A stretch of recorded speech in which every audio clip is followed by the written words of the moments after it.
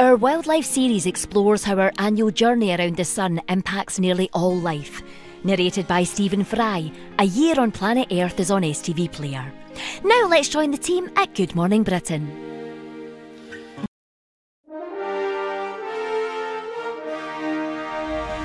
Good morning, Britain. Tens of thousands of pupils returned to school this morning with no idea whether their classrooms are safe.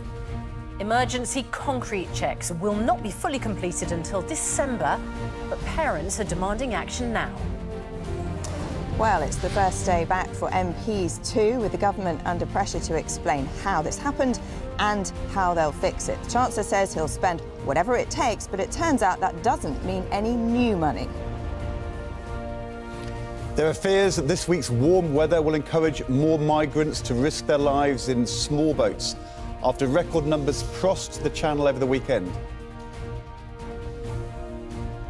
King Charles reportedly too busy to see Prince Harry when he returns to the UK this week on Thursday. Should the monarch make time to heal the family rift? Do you believe in life after love?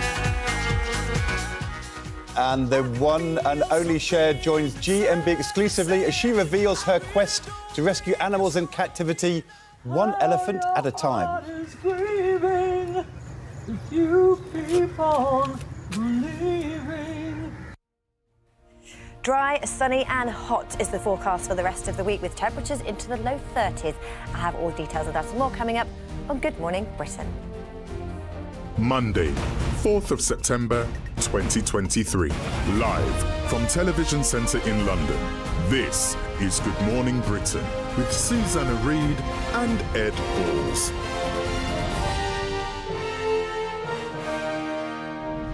Good morning, Britain. It's just gone 6 o'clock. Welcome to the programme. Good to be back. I love your hair. Thank you very much indeed. Goodness, really good. Yes, I've had a few inches chopped off. I feel a little lighter.